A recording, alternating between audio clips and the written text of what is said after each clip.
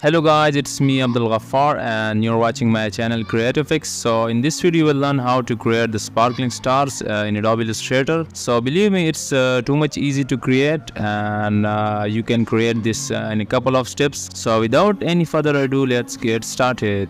So in Illustrator there is a specific tool for it and you can find it here. Click on this rectangular tool. In the bottom you will find the flare tool. Click on it. Now double click on the artboard. There will this option panel will pop up. You can uncheck the rays and also uncheck the rings. You can click on the preview to view it. Now click OK. Now we'll edit a little further.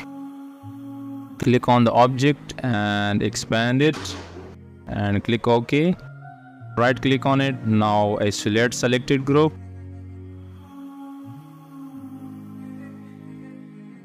Now you can ungroup it and delete these things. So here we have the sparkling star, and you can further edit it to make other shapes of stars. So how to do it? Let's see.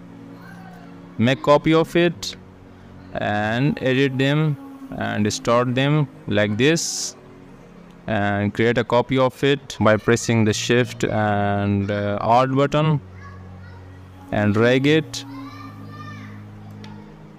Now center both of them.